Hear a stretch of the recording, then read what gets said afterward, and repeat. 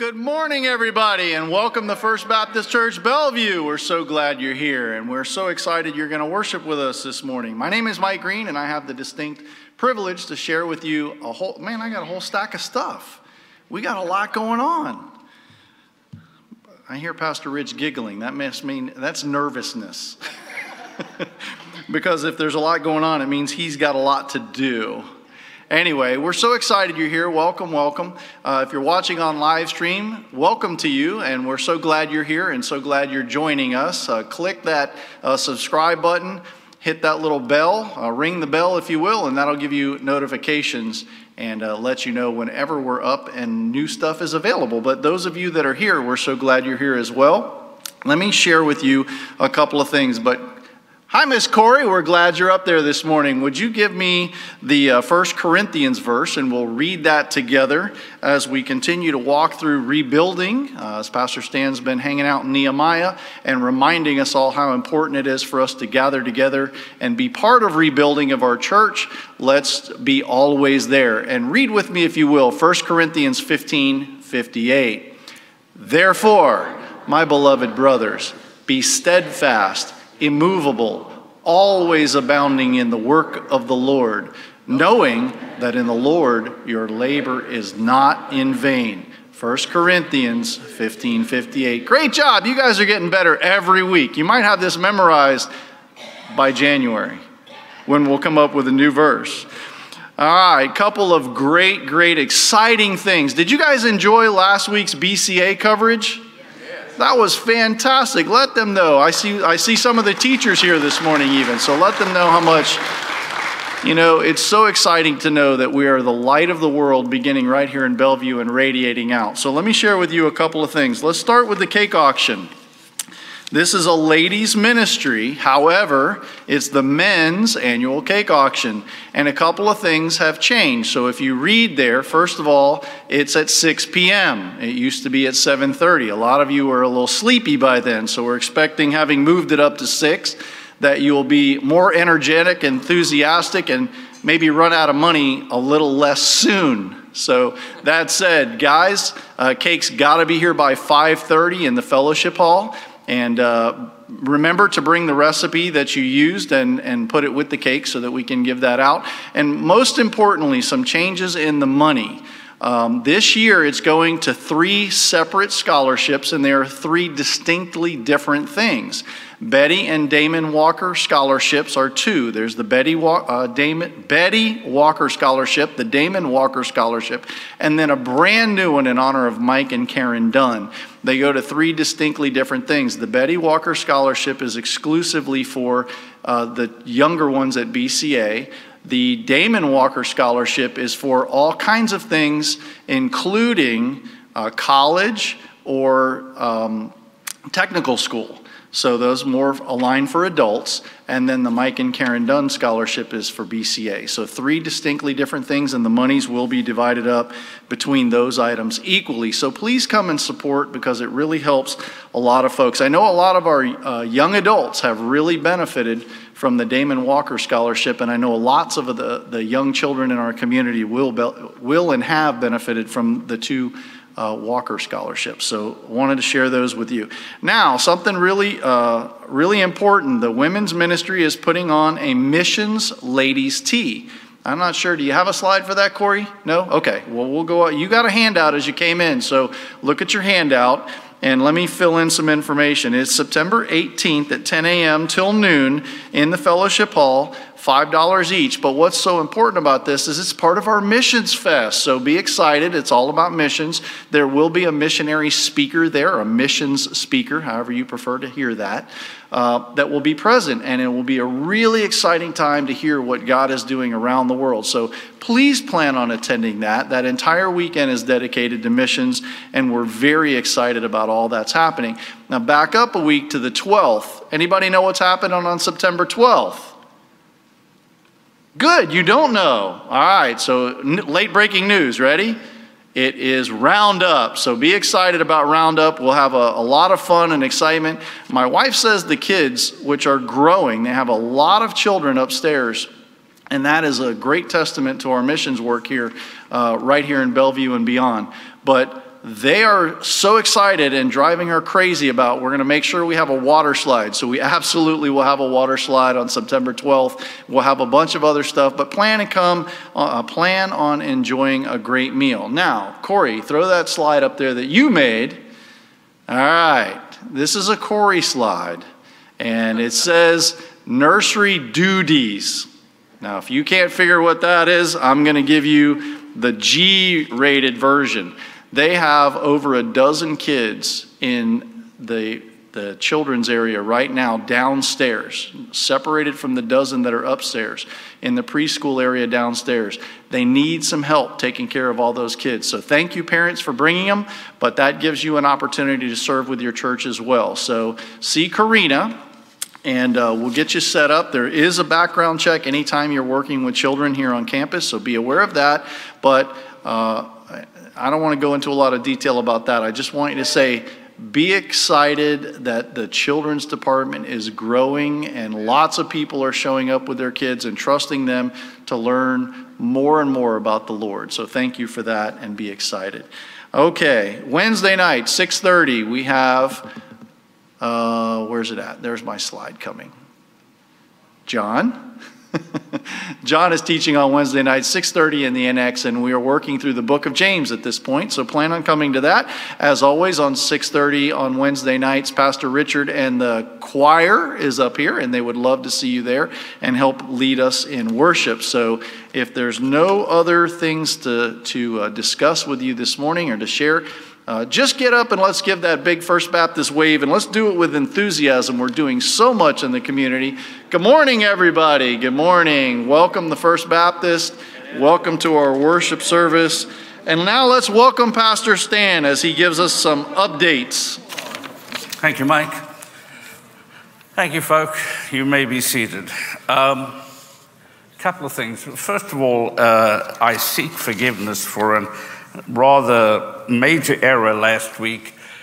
We prayed over our BCA teachers, but not our public school teachers, and I feel a little bad about that. So I'm asking you, if you're a teacher in the public schools, would you mind standing that we can acknowledge you and let you know of our support? Todd Saputo is up in the balcony, and we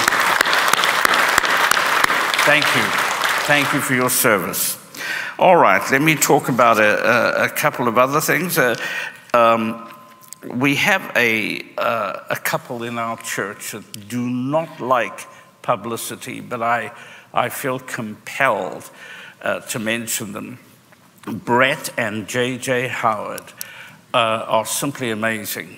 Whenever I go, as Norm and I went to the Marshall's house to talk about and prepare for the funeral that was held yesterday, and we say, do you need food? The answer is no, we don't. JJ has come by, and I know exactly what that means. They had enough food to feed their family. JJ works behind the scenes, gets food ready. Brett spent many long hours Friday and all of yesterday almost trying to get our live stream back up and running after a lightning strike. Would you let Brett, and by the way, they are both in full-time missions ministry, so would you let them know we really appreciate them? Let me mention two other things before I pray. One is the COVID variant confusion that is happening among us. And as I always say, turn your ears off from the constant clatter and make your own decision regarding protection. I do want to tell you the young man yesterday whose life we celebrated died of COVID. I do want to tell you we've had a number of people down with COVID, and I mentioned James Thompson, who's back home, and we thank God for that recovering.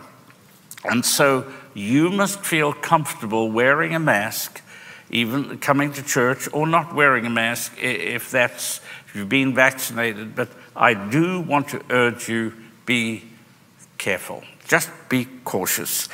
All right, having said that, There was one other thing I was going to mention, the masks. Oh, I'll talk about that in a second, the giving. Tyke van der Poel, after the next song, will come and pray for our giving. If to our online live stream, thank you again. If you go to www.firstbaptistchurchfbcbellevue.org, on the right-hand side of our website is a button you can hit, and that button will take you through the process. If you're sending a check, as many have, it's to First Baptist Church, Bellevue, 6107 Southeast Agnew Road, Bellevue, Florida, 34420. And thank you for your constant support, and we praise God for you and the way that you have helped us get through this absolute traumatic year and a half, 2 years. We've gone down to less than half our normal attendance. And Sunday school, at least life groups are picking up a little, but you have kept giving, and for that I thank you. So after the next song, Tyke will come and pray. Now, there are a few people I'd like you to think about as we pray. Obviously, the Marshall family, as we celebrated Le Mans. I also want to thank Vivian, John LeHue, Brandon Hoffling for being here yesterday and giving their time, and also Brad East as we prepared for that, handled the funeral. Nathan Dobbs. Nathan, longtime member of the church, as well as his parents, Ronnie and Moggy, and Nathan is still in hospital recovering from a very serious auto accident and was very critically almost injured, and he's slowly recovering. Pray for the Dobbs family. James Thompson, I mentioned, recovering from COVID. James is an active, strong man, and he is wiped out. He's survived, thank the Lord. He's back home. And then we had word this morning, and HIPAA laws prevent me, and I've actually been a little loose with that, not mentioning the reason. It's a non-COVID reason, but Darren Hill, a teacher at BCA, was taken to hospital last night. So please keep him and BCA in your prayers. Many others of you that have gone through tough times, remember this: God is still on the throne. It's good to see Phil Toothman back in church after his hospitalization. Let us pray.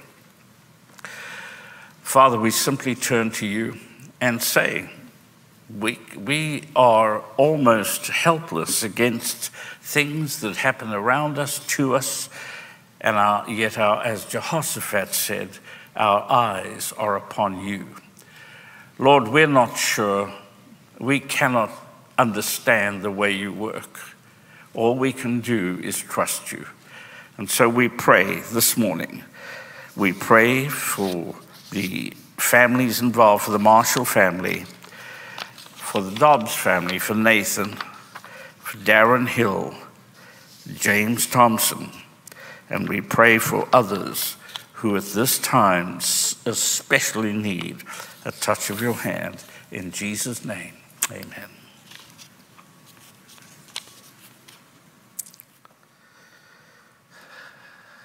Well, good morning. It is good to see you here in the house of the Lord. And I want to invite you to stand with us as we sing a song of prayer and praise. Lord, reign in me.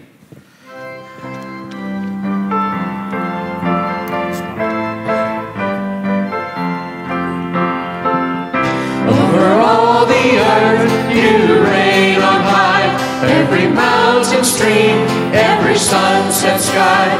But my one request, Lord, my only aim, is that you reign in me again. Lord, reign in me, reign in your power, over all my dreams, in my darkest hour. You are the Lord of all I am. So won't you reign in me again?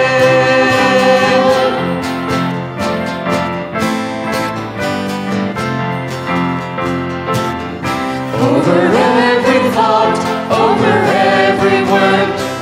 my life reflect the beauty of my Lord. 'Cause you mean more to me than any earthly thing. So won't you reign in me again, Lord, reign in me, reign in your power over all my dreams. In your darkest hour, you are the Lord of all I am. So won't you reign in me again?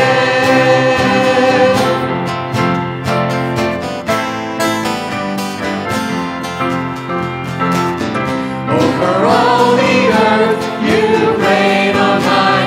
Every mountain, stream, every sunset sky. But my one request, Lord, my only aim, is that you reign in me again. Lord, reign in me, reign in your power over all my dreams. In my darkest hour, you are the Lord of all I am. So won't you reign in me again, Lord, reign in me, reign in your power over all my dreams. In my darkest hour, you are the Lord of all I am. So won't you reign in me again? So won't you reign in me again?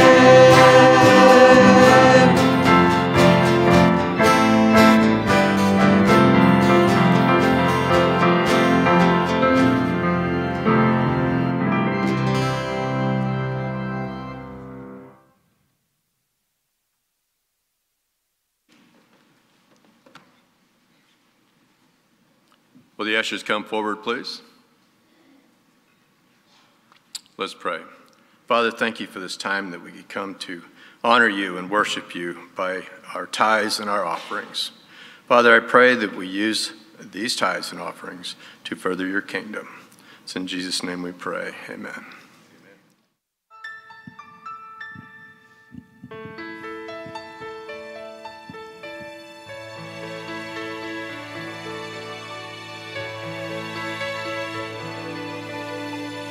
Wonderful, merciful Savior, precious Redeemer and friend,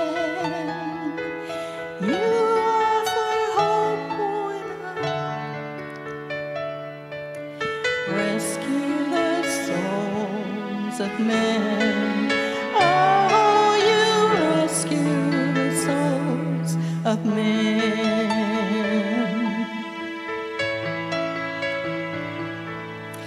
Counselor, comforter, keeper, Spirit we long to embrace.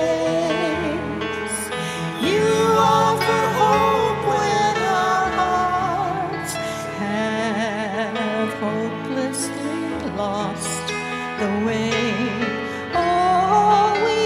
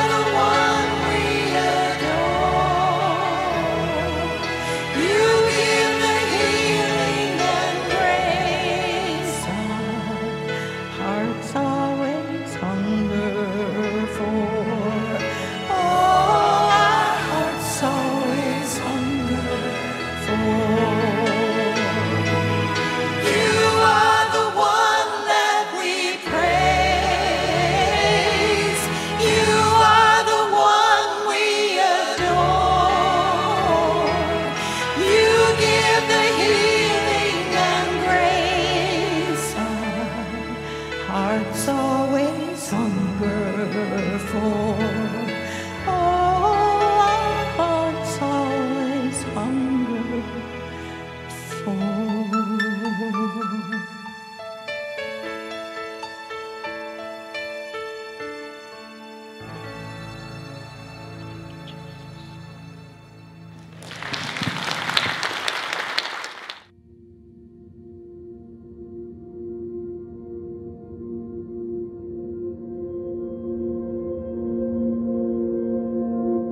Life can bring us storms.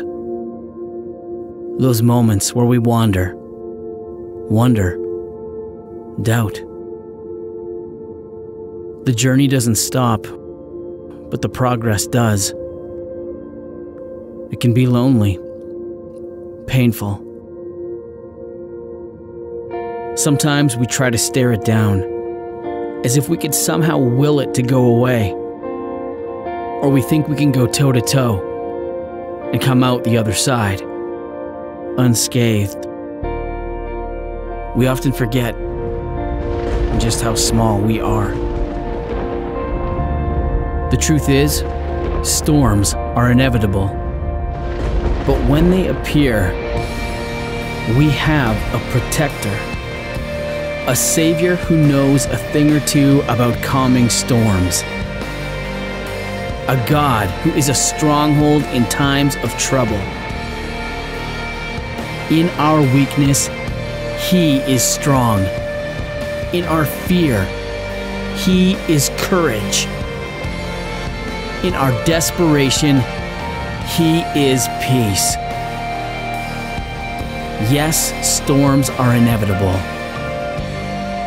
But our God is invincible.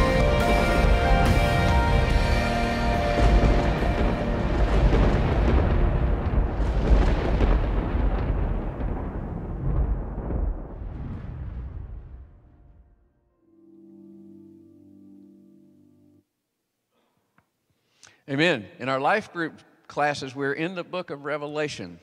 And it is revealed to us there that God proclaims, I am the Alpha and the Omega. I am the beginning and the end. And yet He loves us so much that He asks to come into our hearts and be our Lord and Savior. So I want to invite you to join us this morning as we worship. Let's stand together and sing, How Great is Our God.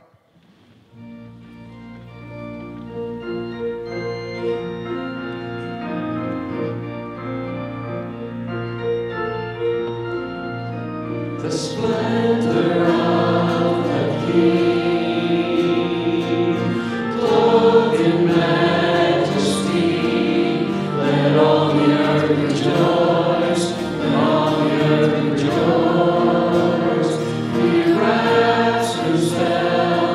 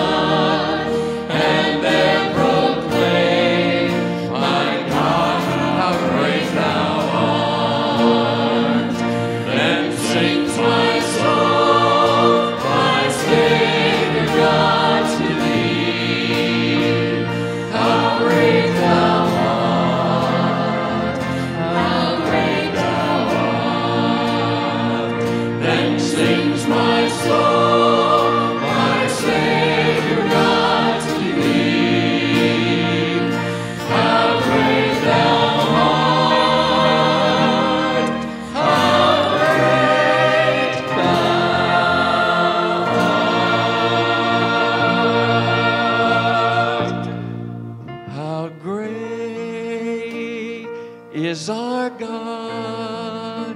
Sing with me, how great is our God. And all sing, how great is our God.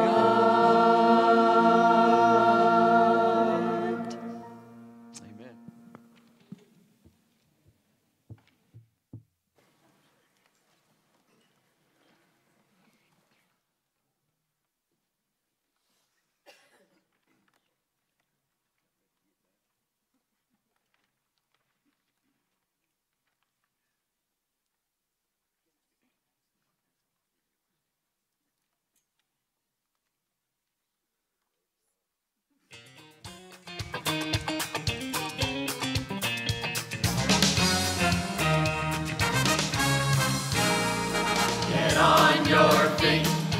Stand up for Jesus, get on your feet, for all the world to see.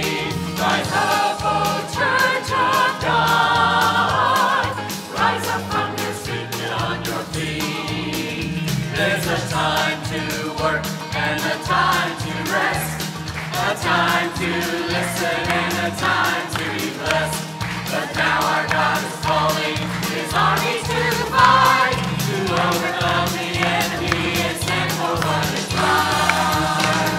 Get on your feet, stand up for Jesus. Get on your feet, for all the world to see. Rise up, O Church of God. Rise up from your sleep, rise up, O men of God. Rise up, O Church of God. Let the church rise up like a mighty army of the Lord, marching into battle with His word our mighty sword. We've been silent long enough, but through the power of God we come. Shall victory keep gaining ground and let the church rise up. Stand up for Jesus. These soldiers of the cross, live by His banner. We must and suffer loss. Onward to victory, let the battle cry. Let the church arise.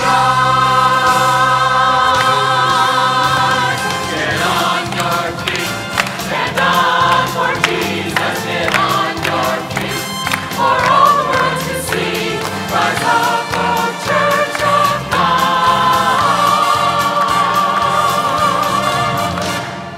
Rise up from your sleep, get up on your feet.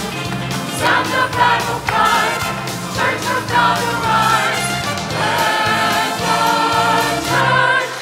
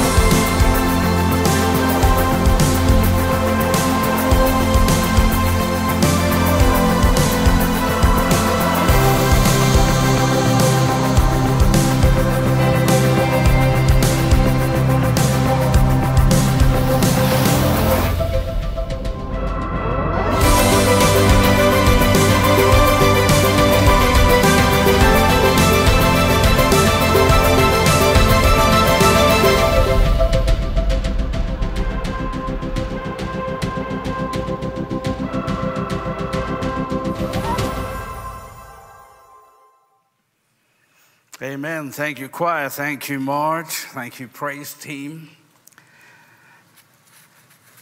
When I first started to go to church, I'd never had a background in church. I had never been to a Sunday school, Bible study, any of that. I married someone who was a dedicated follower of Christ, and through her witness, her teaching, and her influence, she eventually made me look for the same Christ she followed. However, we would go to church occasionally. I'd kind of go under duress, but I nevertheless would go. And one of the things I discovered is that much as I enjoyed, I got to know the preachers who were there. They eventually ordained me into the ministry many years later. But one of the things that I lamented and complained about to Norma as we headed out the back door while I was reaching for my cigarettes was that, why do you listen to that stuff? It is pointless. It has no practical meaning. yes, I love to hear about the Red Sea parted. That makes a great story. And oh, yes, I love to hear about the loaves being made and feeding thousands. That's all good stuff. But it doesn't mean a thing in my life. That was my constant complaint. I've tried over the years to correct that as a preacher and be very practical.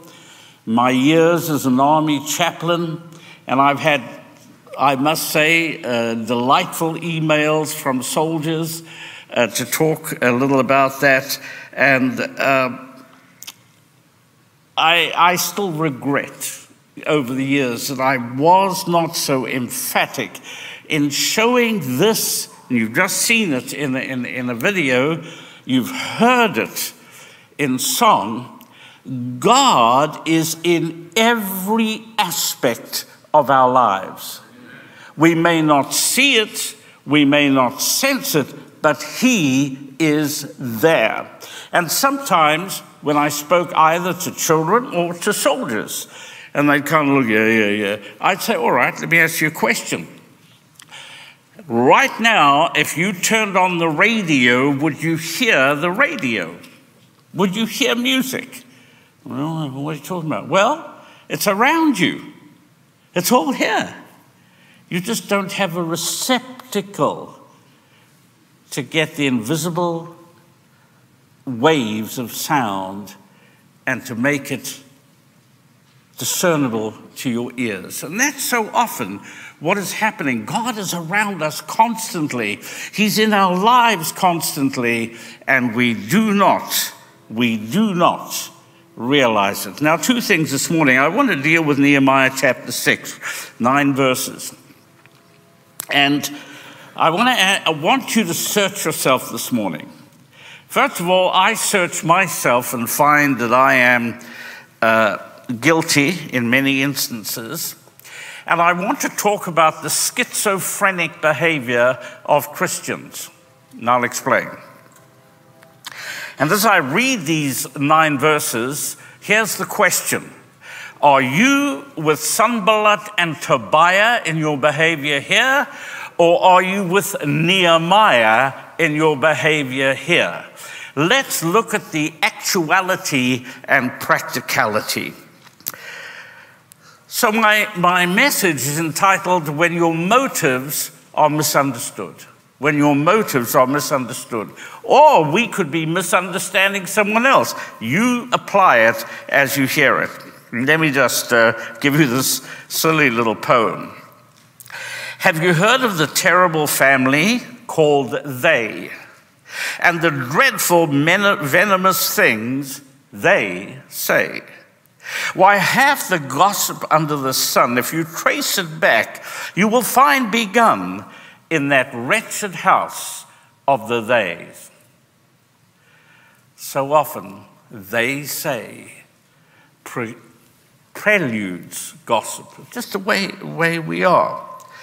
And so I want to talk about the fact, yes, and we could genuinely misunderstand somebody else's words. Oh, absolutely, it happens all the time. In fact, there's a lovely story of a father who's heading off to work and his college-educated son is there.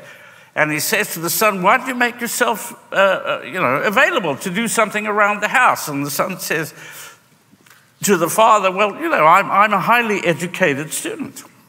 I go to one of the best schools. I don't need to be doing practical things with my hands. I'm much too clever for that. He says, well, son, I'll tell you what. I'll pay you money if you paint the house. Okay. There are the paints, etc. Well, college kid agrees, he's going to make some money. And so the father goes off to work. He comes back. And he watches. There's his kid in the hot sun, painting away. But he noticed his kid has got a lot bulkier.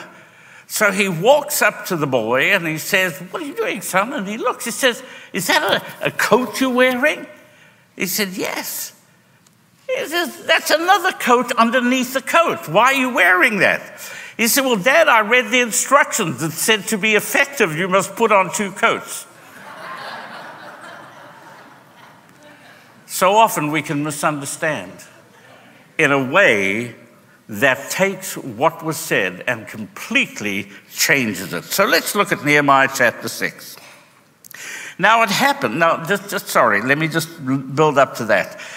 Understand, Nehemiah's arrived, he's had his arguments, his discussions, he's yelled at people, get on that door, build that wall. Where's the rest? Bring it up, bring up the bricks. Where's the ladders? Bring them up. So Nehemiah's in this hasty, take charge place. A little bit like Mike Green when they're putting up the tree. You'll get that sort of same thing. And Nehemiah says, now it happened when Sanballat, Tobiah, and Geshem the Arab, third person they've pulled into their little clique, and the rest of our enemies heard I had rebuilt the wall and that there were no breaks left in it, although at that time I had not hung the doors in the gates. That Sanballat and Geshem sent me a note, sent to me saying, come, let us meet together among the villages in the plain of Ono. But they thought to do me harm. So I sent messages to them saying, I am doing a great work so that I cannot come down. Why should the work cease when I leave it and go down to you? But they sent me this message 4 times, and I answered them in the same manner. Then Sanballat sent his servant to me as before, the 5th time with an open letter in his hand. In it was written, it is reported, they say, among the nations, Geshem says that you and the Jews plan to rebel. Therefore, according to these rumors, you are rebuilding wall that you may be their king. And you've also appointed prophets to proclaim concerning you at Jerusalem, saying, there is a king in Judah. Now these matters will be reported to the king. So come therefore and let us consult together. Then I sent to him saying, no such things as you say are being done, but you invent them in your own heart. For they all were trying to make us afraid, saying their hands will be weakened in the work, and it will not be done. Now therefore, O God, strengthen my hands. When God's people begin to truly do God's work, you come under practical attack. And I want to urge you to understand that so often we look at the horizontal and say, well, God's not in that. God's only in the vertical. He's everywhere. He is horizontal, the Alpha, the Omega, the author, and the finisher of all things. So let's talk about what happens. Number 1, people purposely twist your words and actions. Purposely twist your words and actions. And I want you to think about this in the context of whether it's a church, whether it's a family, whether it's a business, wherever it is. The moment you try to live the life God has called you to live, there comes absolute chaos around you. They purposely twist your words and actions because they have a motive that disparages you. They have a motive that disparages you.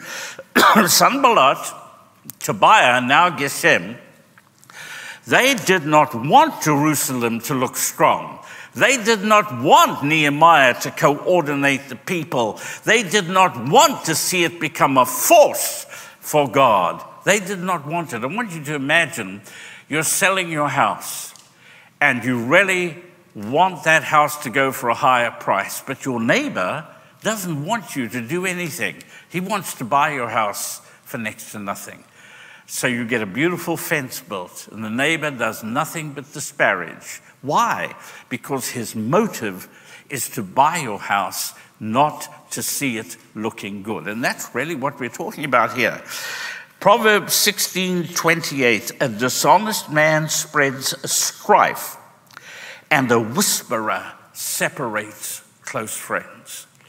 So now you've got to decide. Now as I'm talking about what has happened in this chapter between these people, you've got to decide, do I do that, or am I like this, or does it happen to me, or do I happen to others? They have a motive that disparages you. They have a fear that disrespects you because you're a threat.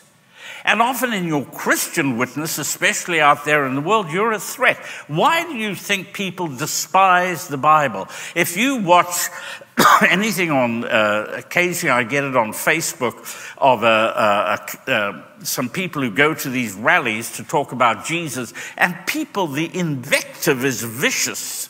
They are vicious. Why? Because of one word, sinner. You call them a sinner and they want to go crazy. They don't want you. They don't want you to bring fear in their heart. Am I truly a sinner? And will God reject me? So they become angry. You are a threat to them, no matter how good-hearted you are. I like some of these little videos of people who rescue kittens. We have a psychologically disturbed cat, and I'm always interested in other cats. And there was this one little kitten they found crunched in a little box there. And they wanted to feed it. And the man said to the woman, "Be careful." She said, "Oh, it's just a kitten." And she put her hand in and said, "Yeah, kitty, kitty, kitty, kitty." And she came out bleeding from this kitten. Now, why would it do that? Why would it do that? Because it felt threatened. You wanted to feed it. You wanted to do it good. You wanted to love it. But it did not know that. It felt threatened. And so often, when we as Christians become judgmental and condemnatory, people feel threatened.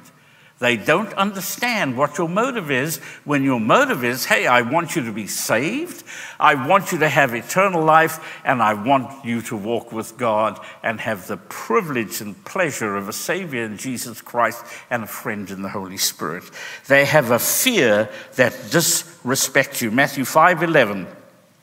Blessed are you when others revile you and persecute you and utter all kinds of evil against you falsely on my account. It happens all the time.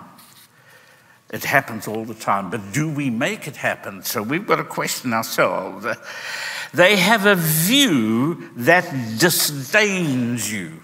That disdains you. You are mixing with their ideology. Either their ideology, or they are racist, or territorialist. Your view is coming into a place where they disdain you because they have a different view. And sometimes we are guilty of doing it without realizing it. I've told you the story. The president of the Bible seminary, which I attended many, many years ago, after the years I'd left, he and I became very close friends. But at the time, I hardly knew the man.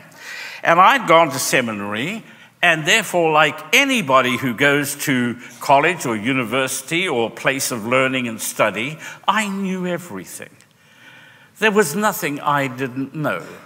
And I knew it better than anybody, and I said it better than anybody. So how could anybody else think they did it better? The president of that seminary was one of the greatest preachers you would ever hear. And I was jealous. And so one day I was visiting somebody who I did not know was a close friend of his, and they said, how's it going teaching under Rex? And I said, well, and I disdained him, put him down. There's all right. And they went and told Rex. When I went back after the summer, I went back to seminary, he walked past me and said, I heard what you said. And eventually we got together and he said this to me. And it still applies sometimes. I'm still guilty of this, and every time I want to slap myself before God leans out of heaven and slaps my head. Sometimes, he said this to me, sometimes you pull people down in order to elevate yourself. You pull people down in order to elevate yourself. Well, he's not such a good, I could hit that ball out the park. That's no big deal. Oh, I could kick that 67-yard field goal. I could, I just haven't had the chance. We do that. Sometimes it's harmless, other times it's harmful. Exodus 23:1. You shall not spread a false report. You shall not join hands with a wicked man to be a malicious witness. Geshem the Arab said, no, I don't want that to happen. Hey, let me tell you, dissenters always find other dissenters. Negative people always find other negative people. Birds of a feather flock together. That's the truth. It happens in organizations, in families, and in churches. And I can tell you, over the 40 years, boy, have I seen that in spades. Winston Churchill exemplified integrity and respect in the face of opposition. During his last year in office, he attended an official ceremony, and a few rows behind him, two gentlemen were speaking. One said, that's Winston Churchill. They say he's getting senile. They say he should step aside and leave the running of the nation to a more dynamic and capable man. When the ceremony was over, Churchill turned to the men and said, oh, by the way, gentlemen, they also say he's deaf. Second point is people persist in painting a wrong picture. They persist. It's havoc at the moment in the public arena. Depends who you want to watch. You pick the commentator you want to watch and you'll get the story he wants you to have. Left, right, you name it. It is sickening that the honesty has given way to dishonesty. It's just the way it is. Agenda has become the victim of ideology. In Africa, they have a saying, when the elephant fight, it's the grass that gets hurt the most. And that's what happens. So people persist in painting a wrong picture. There's a little ad that comes on TV, or I've seen it, and I love it. Or maybe it's on Facebook. I'm not sure where I saw it. A mother is looking at the camera saying, with the children, saying, children, your father doesn't want me anymore. He's leaving me. And a voice in the back said, that's not what I said. I said I wasn't taking you out to dinner tonight. She said, it's the same thing. So sometimes what you've said can be painted in an entirely different picture. They misrepresent your position because it suits their narrative. Proverbs 20:19. Whoever goes about slandering reveals secrets. Therefore, do not associate with a simple babbler. And there is definitely a challenge to us as we follow Christ to be careful with whom we associate. Be careful with whom we associate, because eventually you can become a Geshem, dragged into their little group. They mischaracterize your personality. They mischaracterize your personality. It is hurtful sometimes. True story. A guy invited me to lunch. He had just hadn't been to the church long. Would I go out to lunch? I have never turned down a free meal. So we went to lunch, and I said, well, tell me a bit about yourself. He told me. He said, by the way, you're not nearly as arrogant as they say you are. Now, you can imagine how I enjoyed the lunch. Really had a good time. Now, of course, I've grown older and a little more grumpy and a little less polite. I'd say, did you say that to make me feel good? Is that what you were doing? Or were you putting me down? Do you know people put each other down all the time? Remarks that you think are jocular, they're putting you down. And we do that. I do that. We all do that. Something we've got to watch. We've got to say, hold on a second. Hold on, am I mischaracterizing their personality? James 4:11, do not speak evil against one another, brothers.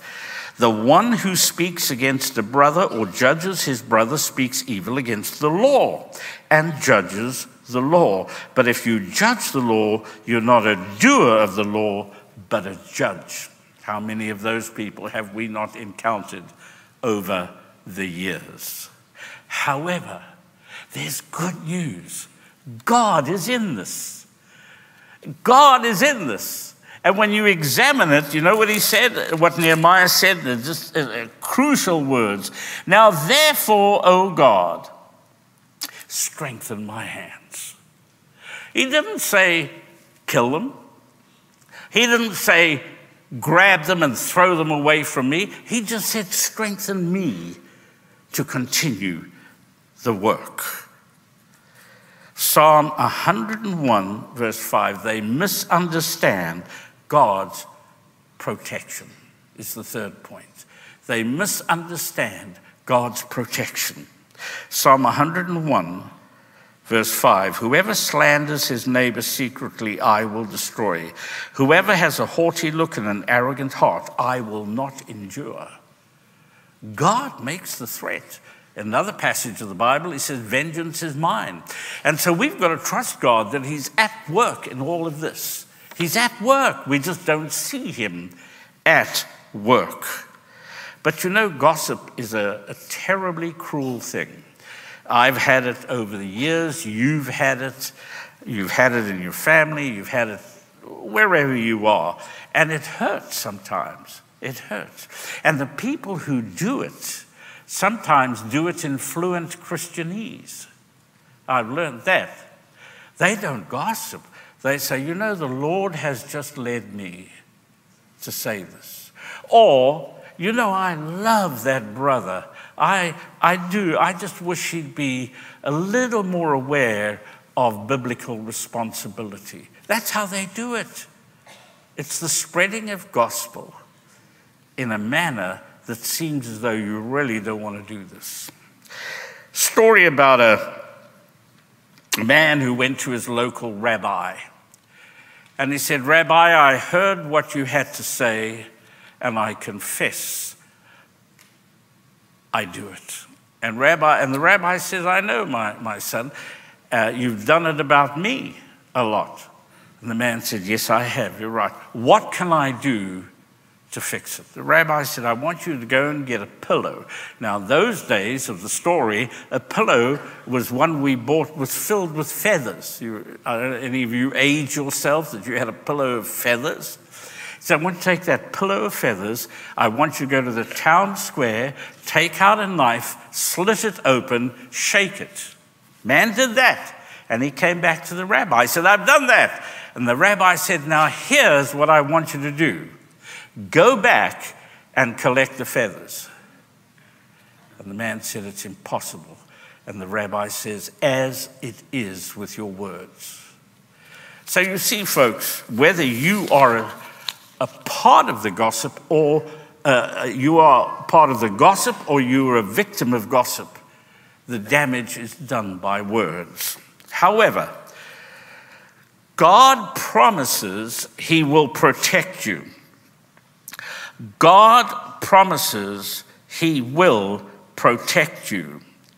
And Nehemiah, in the next portion of that chapter, spends his time talking to God and saying, what shall I do? And then he understands that God is truly listening. God realizes it's painful for you. When people say these things about you and hurt you, and family hurt you, your children hurt you, and whoever it is, God knows how painful that is. There is nothing, by the way, more painful than when family hurt you with their words.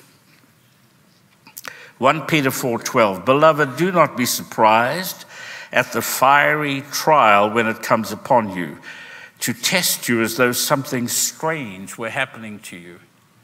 You know, there's an interesting phrase in the Greek under Romans 12 where it says, this is your reasonable service. The actual phrase is in such a way that if we were to colloquially modernize it, saying, what else do you expect? What else do you expect? This is what you do. This is what you do.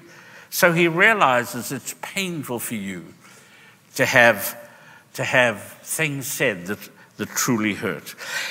He recognizes there is little you can do. The feathers cannot be collected. There's little you can do. I served in the chaplain corps as the aide-de-camp to the chaplain general, Norman Wood. You've met him. He came here with his wife. They were missionaries in Japan. Real character. He wore that robe, and just a wonderful, wonderful man. And Norman was the man of the hour. He was the man of the hour in our country that was at war. People were dying. Norman would do the funeral of the generals. He would do the funeral. In fact, the former prime minister died, and Norman did the funeral, all on TV. Norman was a tall, everything that one would get jealous about if you were in his company. Tall, good-looking, and flamboyant. And I resented that. But I was simply his aide. But I loved the man. He had such a wonderful, wonderful air about him. Yet everybody tore him to pieces. Egotistic, narcissistic, always likes the limelight, never met a camera he didn't like. And I'd laugh a little at that, but I'd say to Norman, why do you let them say these things? And he'd look at me and he'd say, there's nothing we can do. God knows what they've said. And I was too really young in the faith to fully understand it. Proverbs 35:6. Every word of God proves true. He is a shield to those who take refuge in him. Do not add to his words, lest he rebuke you and found you to be a liar. In other words, if you truly believe that God is both sovereign, your Lord and your protector, don't doubt him. Don't doubt him. Just give it to him. And sometimes, by the way, the hurt that you are feeling, you may just have to get alone with God and say, okay, let me give this to you. Let me see if I can get it off my shoulders and give it to you. Because that's what he said. Come unto me, all ye that are heavily burdened and laden, and I will give you peace. Finally, he reorganizes circumstances to encourage you. That's where he's at work. He reorganizes circumstances. In the army, I had a fellow officer who absolutely, in my opinion, despised me. He did everything he could to put me down. I knew it, I just didn't, what could I do? Challenge him to a sword fight? I thought about that. What could you do? What could you do? You just had to, when people told me, I just had to accept. Made me angry. I was still a young, strong man, but not strong in the faith. And I want to go. One day I got a phone call, probably 14, 15 years later, and it was his voice. And I said, hello. He said, do you know who this is speaking? And he named his name. He said, I just want you to forgive me for the things I said and did. God brought me under conviction. And I just said, yay, God. Yay, God. Lord, can I give you a list? There are a few more I'd like you to zap. That's what God does. God will protect you and take care of you. He reorganizes. Listen, 1 Corinthians 10:13. No temptation has overtaken you that is not common to man. God is faithful, and he will not let you be tempted beyond your ability, but with the temptation he will also provide the way of escape so that you may endure it. He's in the details. He's in the little things. He's in that part of your life, that person you work with that gives you problems. He's in every aspect of our lives. The problem is we don't recognize it and realize it. In the early days of America, the American Indians, or what we refer to as Native Americans, had a custom in more than one tribe. When a young man turned 13, he was then expected to be able to hunt, fish, eat from his own hands. But to symbolize it, they sent him into the woods overnight. 13 years of age, by himself. And naturally, It was terrifying. And the story is the young man would go into the woods and he would sort of cringe and creep, and all the sounds, the coyote, the wolf, the unusual sounds that were around him would terrify him. Absolutely. And shivering, he would stay in position, begging the sun to shine. And when dawn came and the light came through the trees, he was aware of a figure not more than 6 to 8 feet from where he was. And when the light became brighter, he recognized his father, who, while the father let the son believe he was in great peril, was there with the sword, ready to protect. That's who our God is. How great is our God. Sing with me, how great is our God. That's what we sang earlier. That's who he is. That's why he's in every facet, every detail of our lives. Will you pray with me? Father, I pray for anyone here this morning that is going through a tough time, a time where they feel almost victimized. And I pray that you will bless them and touch them, and that you will encourage them. And even if this particular subject that we've talked about now is not their problem, you will remind them that you are sovereign, you are their Lord, and you will never, ever leave them alone. In Jesus' name, amen. Would you stand with me? And as we sing just 1 or 2 verses of Hymn of Invitation, would you consider this? Have you received Jesus Christ as your Savior? Can you honestly say, well, having heard the Bible, I can apply it because I believe that I have access to God? The only way you can have access to God is in John 14:6. I am the way, the truth, and the life. No one comes to the Father but by me. That's why when we say, have you received Christ as your Savior, what we're saying is, have you received the receptacle, the radio, where you can turn it on and hear the voices that are aimed at you? Have you asked Christ to come and connect you and put his hand on yours and the other on God? Number 1. Number 2, are you confident of your salvation? And you can only be confident when you say, Lord Jesus, I confess I am a sinner. I ask you to forgive me of my sins. I ask you to come into my heart and to be my child. That's the way you connect and begin a journey. If you are on that journey and the one thing you have omitted to rejoice in is in that God is close by watching over you, sometimes that's called rededication. That you rededicate your life to God and say, forgive me for walking away. I now understand that you love me, you care for me, and I'm in your hands. Father, if there's one that needs to come that we might pray together before the service is closed, let them come in Jesus' name. Amen.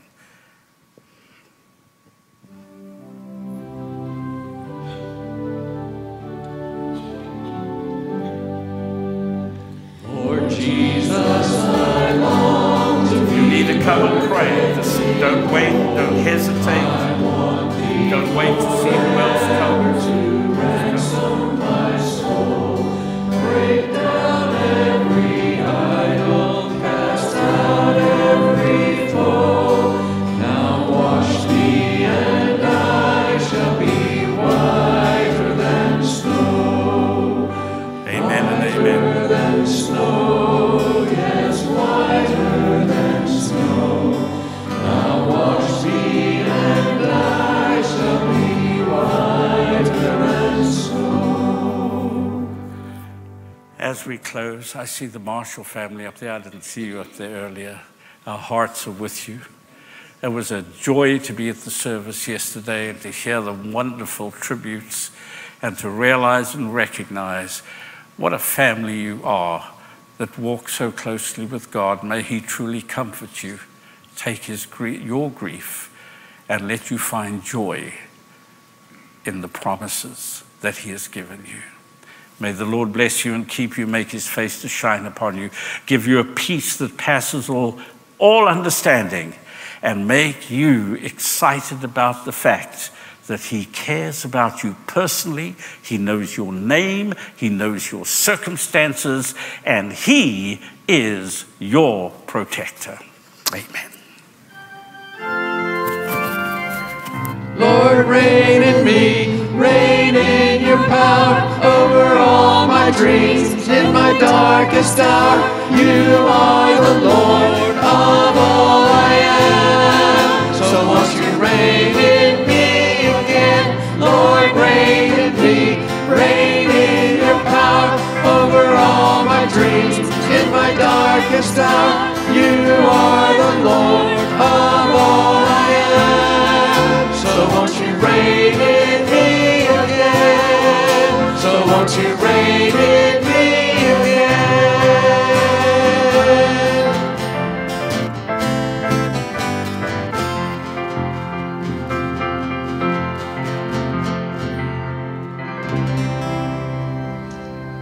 Amen. God bless you as you go. Have a great week serving our wonderful Lord.